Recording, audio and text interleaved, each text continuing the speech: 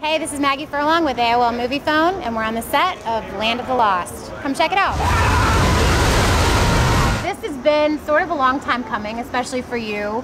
Did you ever think you would see a Land of the Lost movie? Absolutely. We knew we wanted Will Ferrell. Right. So that we got great comedy against great jeopardy, and we have fantastic writers. The film I really wanted to be an old-fashioned Hollywood stage film and really take a lot of the spirit of Land of the Lost. We really wanted to kind of celebrate the kitsch of the show slightly, but also to make it look like a real adventure movie. The sincerity factor is there, but it's there in terms of sincere humor. I mean, definitely it's Will, who is not a dad.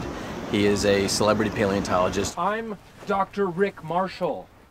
Dr. Rick Marshall. He thinks that the fossil record does suggest time and space travel. Everybody thinks he's a quack. Stephen Hawking says this is nonsense. You're starting to just sound like an idiot. This interview's over. That was my guest, Dr. Rick Marshall, whose book arrives in stores tomorrow. You might want to look for it in the I'm out of my freaking mind department. When I was a child, I watched a lot of the Sid and Marty Krofft stuff, and Land of the Lost was definitely on there. I was petrified of Sleestaks as a kid, until now. It was always kind of funny to hear what people thought. There has to be drugs involved, right? They're dropping acid, something crazy's going on. Right. What do you say to that? Well, I say that if we did as many drugs as they think, we'd be dead today. But I'll tell you one thing, I don't know about the fans. I hope that they're not doing as many drugs as we think. I liked what they wanted to do with Holly, that she is the girl in the movie. It's only a three-hander, but she's a girl with balls and guts. Pterodactyl eggs, they're incubating all over the caldera. There's your boombox.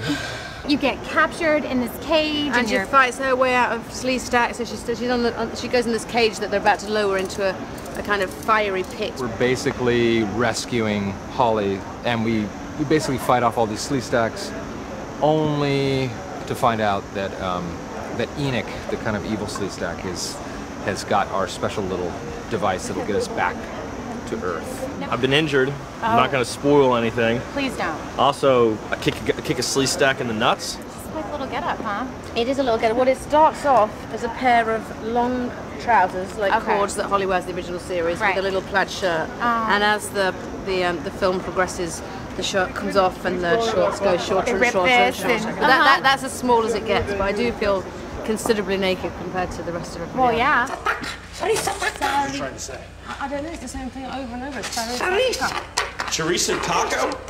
Are you saying chorizo tacos? Don't play around with me, okay? I'm super hungry. I only have one outfit in this whole entire movie, because there's not a lot of clothes changed in Land of the Lost. So I've been rocking no sleeves for like 3 months now, and cowboy boots. It's been pretty cool. I love it. Did you do a little pump and iron, a little toning up before this one? I thought about it, and then was just like, that's a lot of work. This is all natural. None of this. I didn't juice up for the movie, which a lot of people have been asking me, but no, it's not. This is real. So you're ready to be a big action star. You've got the head to toe. I've got the head to toe.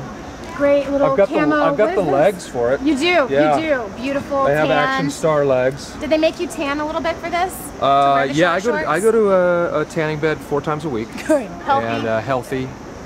Which we need more vitamin D. I just read in the paper. We do. People say you've got to have it to live. You gotta have it. So otherwise depressed. I'm ahead of the curve. Just trying to be still. I don't think it's working.